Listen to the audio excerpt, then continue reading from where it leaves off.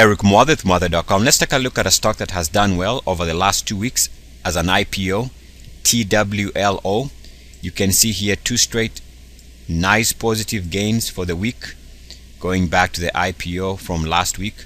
And keep in mind, around this period the markets have been relatively down, so nice performance, but we can see that there is no entry as far as the technicals are concerned. We don't have fully developed charts, of course. After 2 weeks of trading, not enough data to generate the RSI or the MACD. We go to the daily to see whether there's any type of technical indicator that we could use, and it's not fully developed. And so for an IPO, we might be forced to go to the smaller time frame, and you can see here that we have now the development of the MACDs and the RSIs. And important to note here that the RSI is beginning to trade here at above 69.1. I'll come back to that in a second.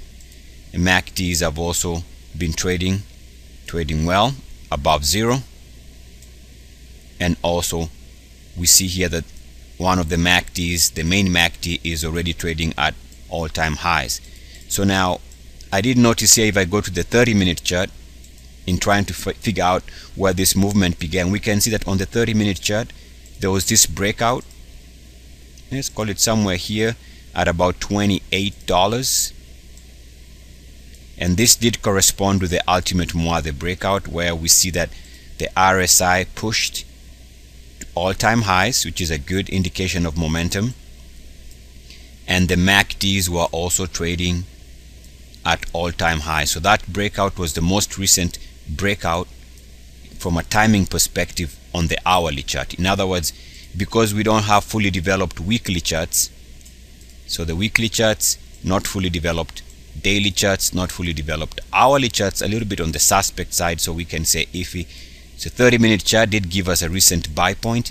In fact, if we go to the 5-minute chart, I'll show you that for an IPO you might be forced to go to the smaller time frame.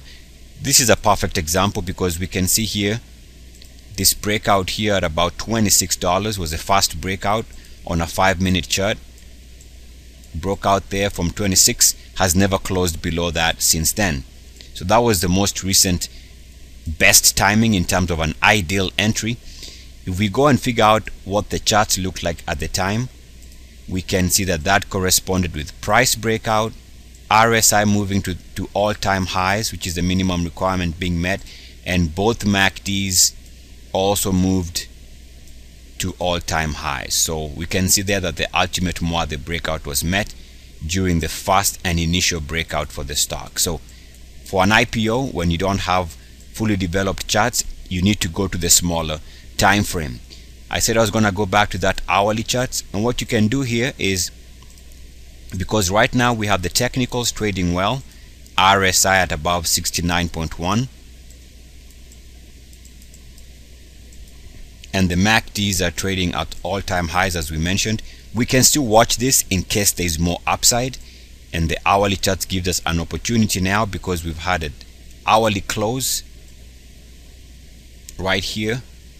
And so what we can do is wait for the next potential breakout if it happens at any movement above 35.21, which happens to be this hourly close. So if you want to trade this, best thing to do would be to wait for an explosion if it comes above this recent hourly closing high. A breakout is what you want to see for momentum.